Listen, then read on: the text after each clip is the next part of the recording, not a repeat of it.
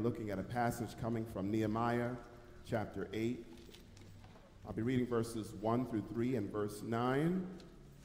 It's Nehemiah chapter 8, verses 1 through 3, and we'll look at verse 9. All of you who are able, please stand for the reading of God's word.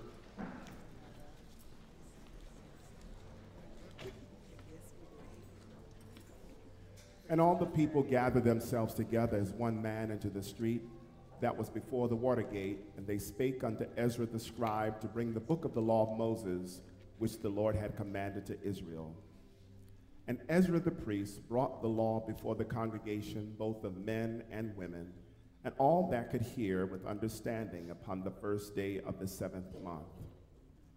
And he read therein before the street that was before the water gate, from the morning until midday, before the men and the women, and those that could understand, and the ears of all the people were attentive unto the book of the law. And verse 9 says, And Nehemiah, which is the Tirsah, and Ezra the priest, the scribe, and the Levites that taught the people, said unto all the people, This day is holy unto the Lord your God. Mourn not nor weep, for all the people wept when they heard the words of the law. You may be seated. Verse 9 says, This day is holy unto the Lord your God. Mourn not nor weep, for all the people wept when they heard the words of the law. This morning, I'd like for you to look at the person next to you very nicely, and look at the person next to you very nicely. Smile, and tell them, don't miss the shift. Turn to another person and say, don't miss the shift. Won't you pray with me? Spirit of the living God, we pray that you'll fall fresh on us now as we enter into thy word. Lord, I'm praying that you will speak to us and speak through me. Stand in me as you always do. Empower me to be able to do what you want me to do at this time. But we really this is your service. Have your way. This is your moment. There's someone here that needs a special word for you. We all need your word. But someone has to make a decision. Someone needs healing in their body. Someone needs encouragement. Someone needs an answer, direction, wisdom. Lord, speak now. Speak to us. Make your word clear. Help us understand it and apply it to our lives. In Jesus' name we pray. Amen. And what's the topic for today? Brothers and sisters, you know life is filled with various shifts, different transitions or changes, and even in the Old Testament, Solomon says, to everything there is a season. There are various changes in life. And sometimes we don't like to go through certain seasons, but we need to go through them. But I like what Bishop Paul Morton says, Professor Berriman. He recorded a psalm that says, Lord, whatever you're doing in this season, please don't do it without me. Don't do it without me. And brothers and sisters, I've come to the point in my life where I just want to go where God wants me to go. I want to do what he wants me to do, say what he wants me to say. If he's moving to the left, that's where I want to be. I want to be to the left. If he's moving to the right, I want to be to the right. If he says stand still, I want to stand still. I don't know about you. If he says turn around, guess what? I want to turn around. Whatever God is doing, I wish I had some help here this morning. Whatever God is doing, that's what I want to do. I want to be in the shift. I want to be where he's moving. Unfortunately, though, brothers and sisters, people miss things that are happening right in front of them.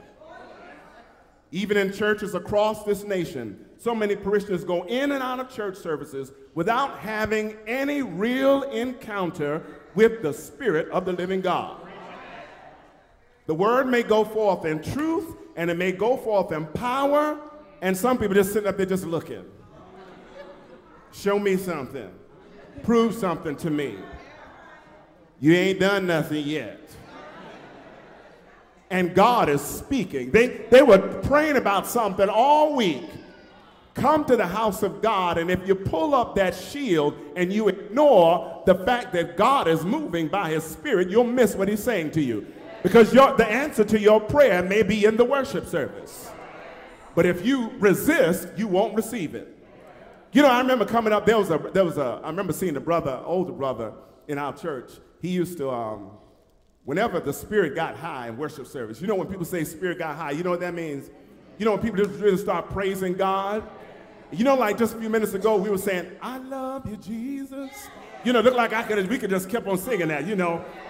And the service, the Spirit of the Lord would just move high. Some people, I remember, they start praising God and just clapping their hands. And I remember seeing this brother, and he was always busy during worship service. When it got to that point, you know what he would do? He would walk right out the church. You know why he walked out? Because he was fighting. He was resisting the Spirit of God moving upon his life. He's like, this thing's getting too good. So he had to go outside, and he had to go and smoke a cigarette and then come back inside. After everything is sort of settled down, then he come back in, then he's all right. A lot of people do that today. You do know that, right? And they may not necessarily go physically outside, but they could be sitting right in the sanctuary and block out everything that God is saying and God is doing. You do know that the Spirit of the Lord is still alive. He's the same yesterday, today, and forever. The Lord still speaks. This morning, we are looking at what I'm calling a spiritual shift in revival. Have you ever been revived? Now, we just came through revival, right? We had revival. How many of you had a wonderful time in our revival? Ooh, we had a wonderful time, right? Did the revival stop a couple of weeks ago in your life? It should still be going on.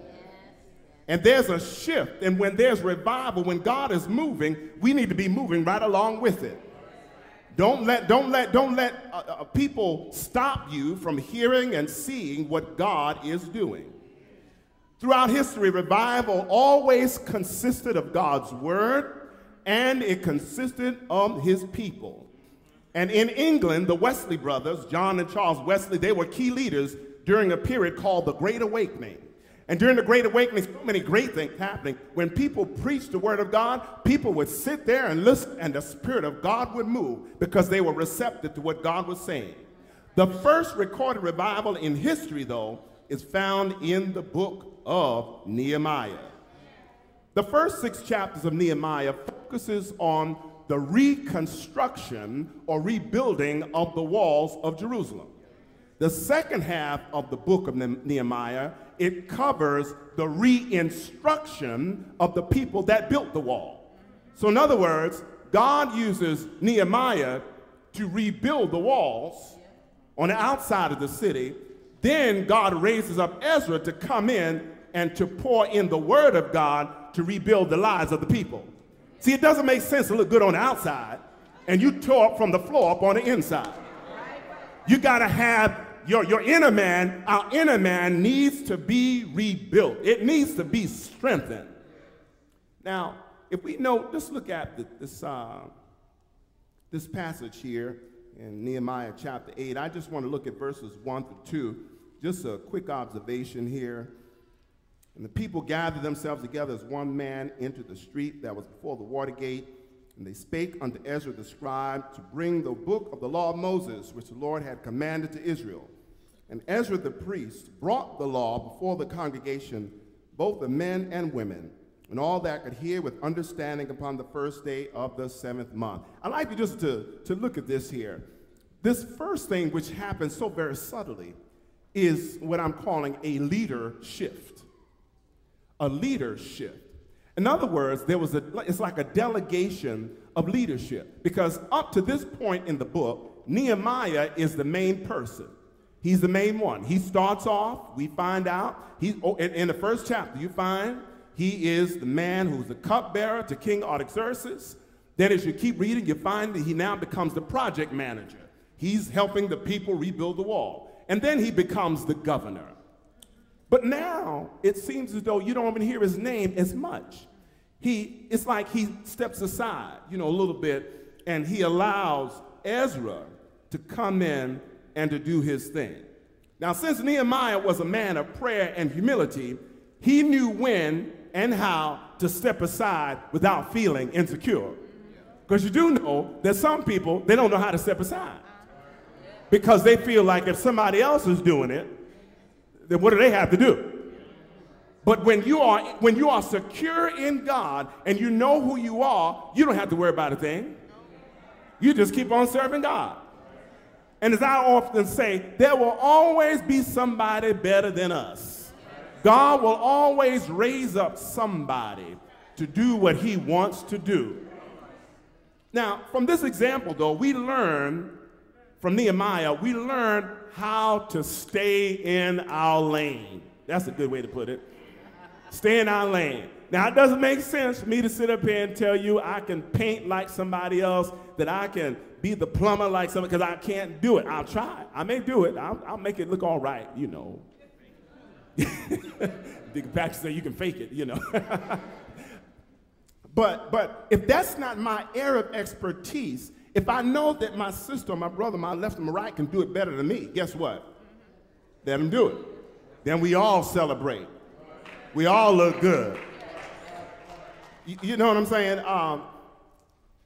It even reminds me, too, of a passage regarding John the Baptist. John the Baptist, when Jesus officially began his ministry, in the Gospel of John, chapter 1, verse 27, John the Baptist says, "He it is who coming after me is preferred before me, whose shoes latchet I am not worthy to unloose."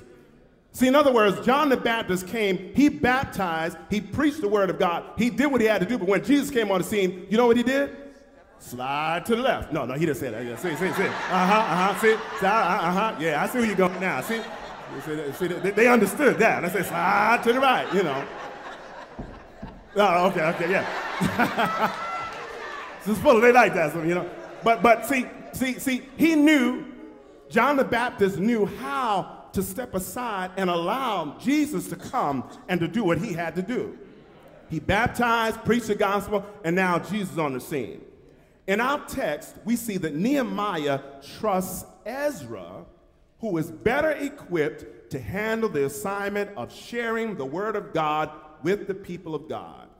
And I find it's always wise to surround ourselves with others whom God has gifted in areas we may not be as strong in to accomplish the project. Y'all with me? Yes.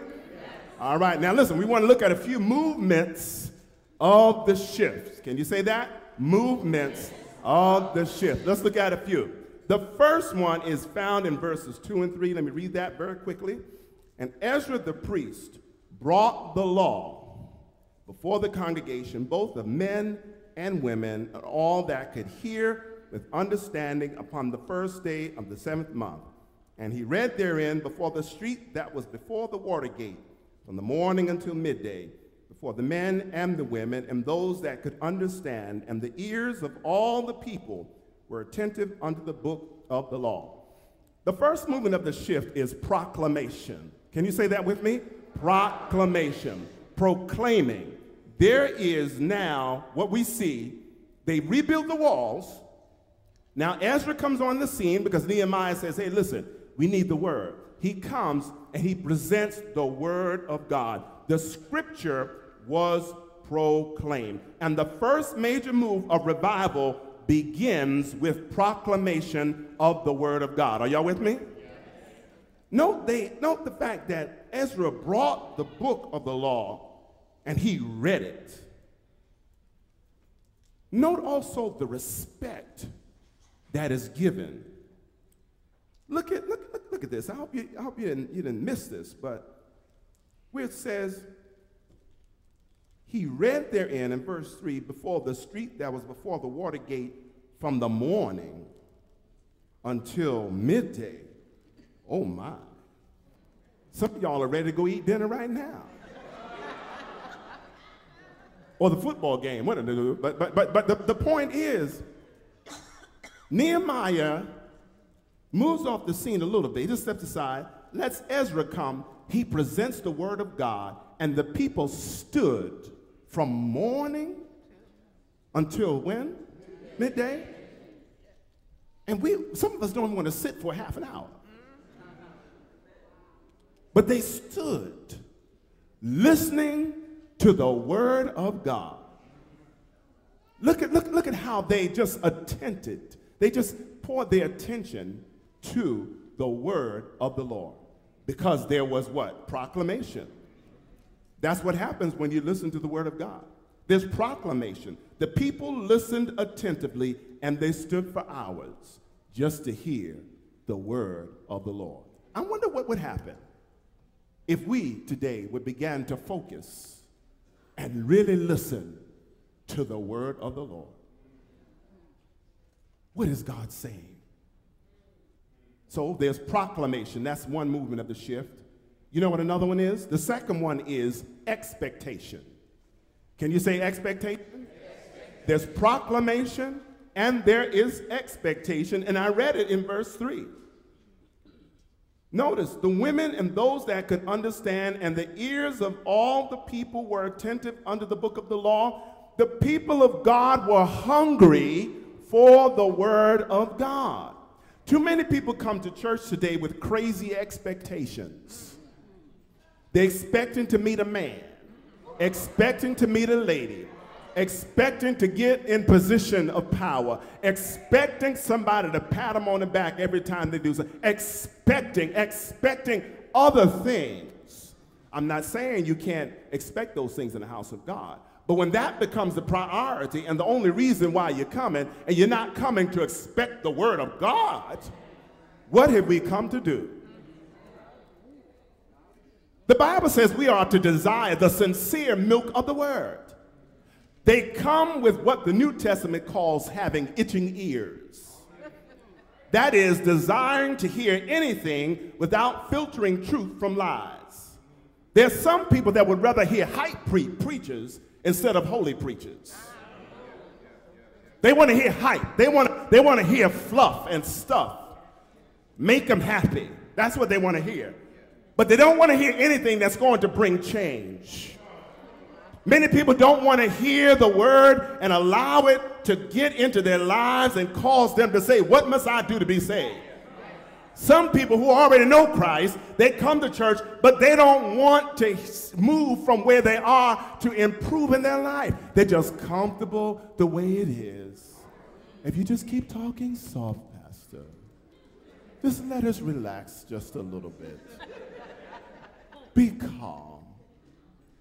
Not that God can't speak in the quiet moments, but some people come and they don't have that expectation, and they're looking for what sounds good.